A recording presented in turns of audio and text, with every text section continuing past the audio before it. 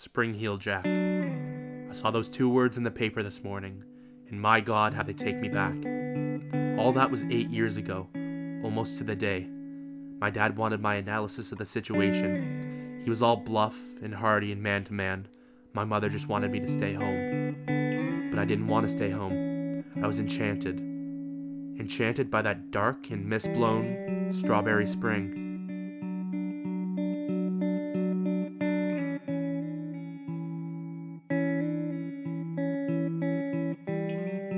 And by the shadow of violent death that walked through it on those nights 8 years ago. The shadow of Spring Heel Jack. In New England they call it a strawberry spring. No one knows why. It's just a phrase the old-timers use. They say it happens once every 8 or 10 years. What happened at New Sharon High School that particular strawberry spring? There may be a cycle for that too, but if anyone has ever figured it out, they've never said. On the night of March 13th, 2016, everything changed. It was the first day back from spring break.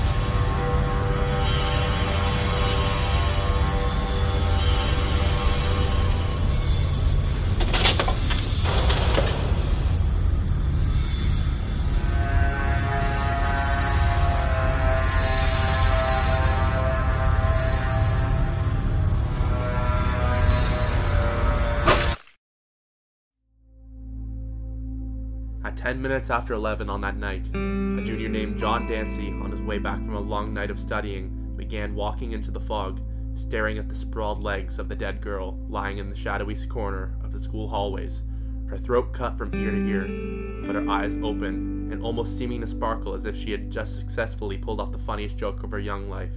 Dancy, a straight-A student, ran and ran and ran.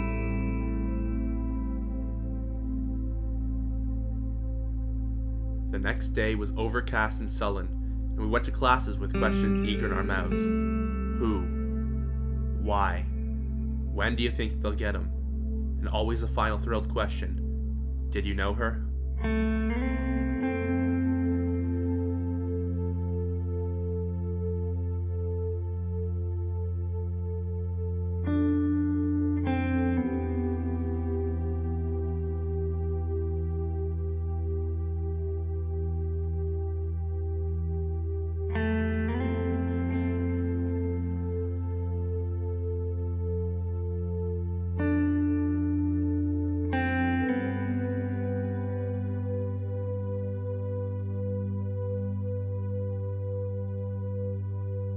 We all knew her. Her name was Gail Kerman, and she was an art student. She wore granny glasses and had a good figure. She was well-liked, but her friends had secretly hated her. She had never gone out much, even though she was one of the most promiscuous girls on campus. It was strawberry spring, and no one walked by themselves through the half-academical, half-fantastical high school that night. The fog had come again, smelling of the sea, quiet and deep. Around lunchtime, my best friend Logan found me. I'd been busting my brains on an essay all morning, and what he said to me completely destroyed my train of thought.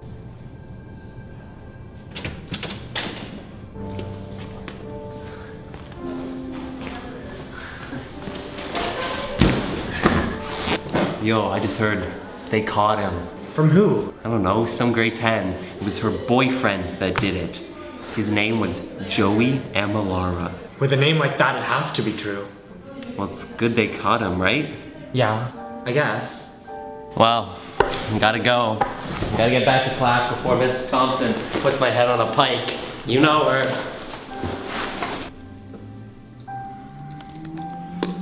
The minute Logan left, the news spread like a wildfire. Facebook, Twitter, Instagram, everywhere.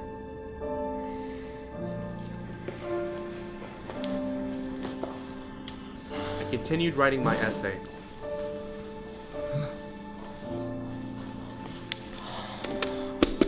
I got frustrated then tore it up, started again. I couldn't remember what in the hell I was trying to say. It was in the papers the next day.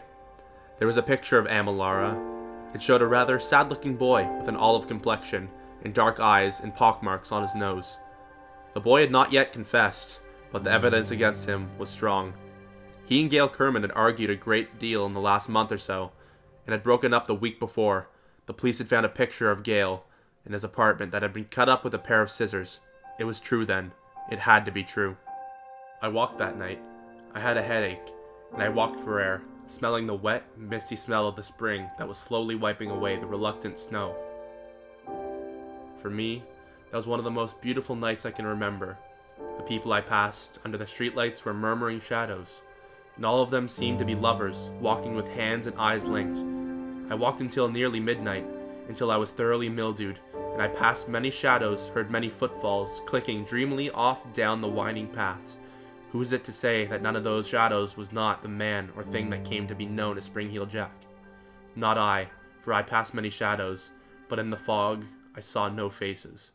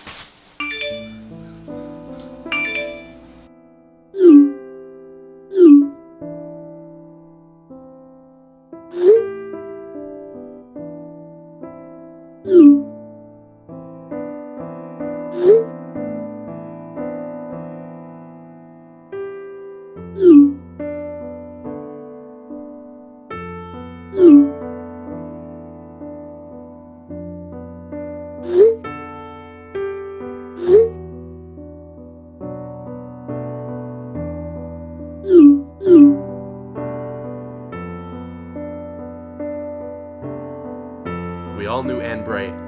She had been the first runner-up in the new Miss England pageant the year before. She was brainy too. Until the time of her death, she had been editor of the school newspaper and a member of the drama team. My freshman year, I had submitted a column idea to the paper and asked her for a date. Turned down on both counts, and now she was dead. Worse than dead. I walked to my afternoon classes like everyone else, nodding to people I knew and saying hi with a little more force than usual, as if that would make up for the close way I studied their faces. There was someone dark among us, as dark as the paths which twisted across the mall or wound among the 100-year oaks on the quad in the back of the gymnasium. We looked into each other's faces and tried to read the darkness behind one of them. This time the police had arrested no one. The fog had protected the grounds of the school on the nights of the 18th, 19th, and 20th. It was fairly quiet, with no trace of Spring-Heeled Jack since the death of Anne Bray. The police issued a mandatory 9:30 curfew. The days continued, warm and overcast. Some students even thought that these murders were some type of homage to Jack the Ripper. The resemblance between the two killers was uncanny. Anne Bray had been found on a soggy path of ground, 12 feet away from the nearest sidewalk, and yet there were no footprints, not even her own, much like the case of Jack the Ripper.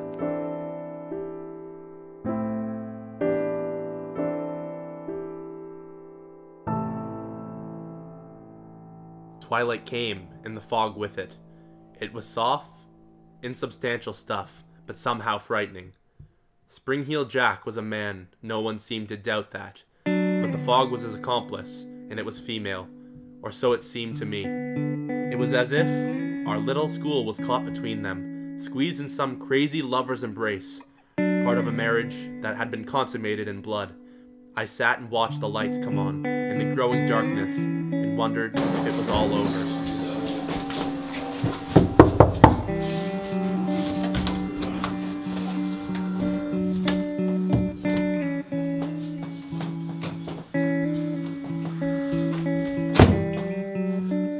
It's gonna snow soon. Did the weatherman say that? Nah, who needs a weatherman? Hey, have you heard of Strawberry Spring? Maybe. A long time ago. Isn't that something old people talk about?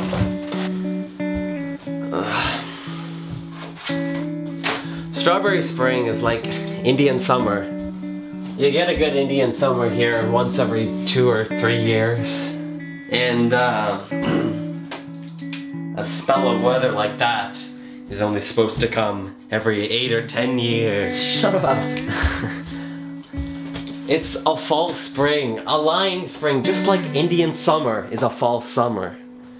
My grandma used to say, when there's a strawberry spring, the worse the winter is gonna be. And the longer the spring, the harder the storm is gonna be. Folktales. Never believe a word. But I'm nervous. Are you? Not really. Sometimes I think everyone but me and the... and sometimes I wonder about the... Wanna play some Xbox? I'll even let you choose the game this time. Chemistry test next week. I gotta settle down with magic markers and a few piles of useless notes. Come on.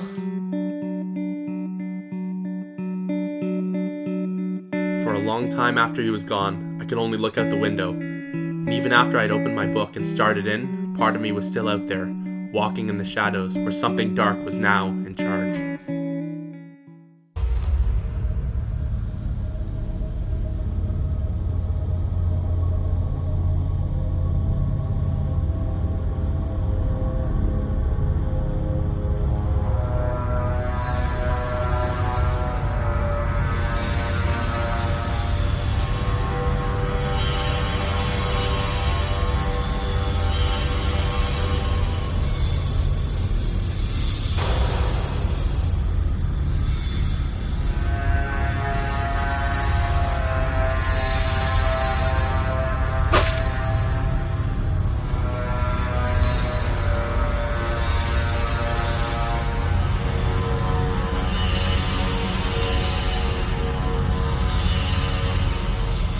That night, Adele Parkins was killed.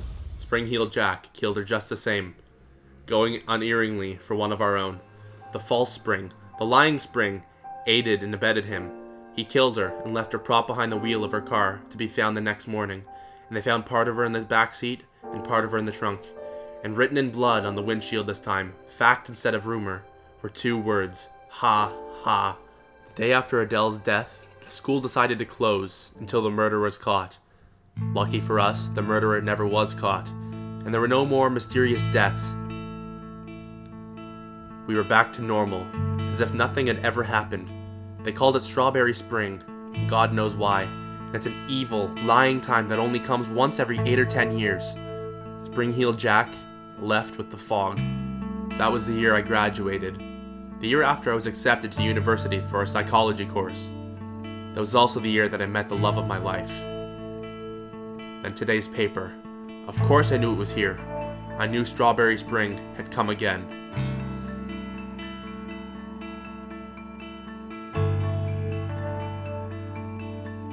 This morning's paper says a girl was killed on the new Sharon campus near the football field. She was killed last night and found in a melting snowbank. She was not all there. My wife is upset. She wants to know where I was last night. I can't tell her because I don't remember. I remember putting my headlights on to search my way through the lovely creeping fog, but that's all I remember. I've been thinking about that foggy night when I had a headache and walked for air, and past all the lovely shadows without shape or substance. And I've been thinking about the trunk of my car, such an ugly word, trunk, and wondering why in the world I should be afraid to open it. I can hear my wife in the next room as I write this, crying. She thinks I was with another woman last night. And oh dear God, I think so too.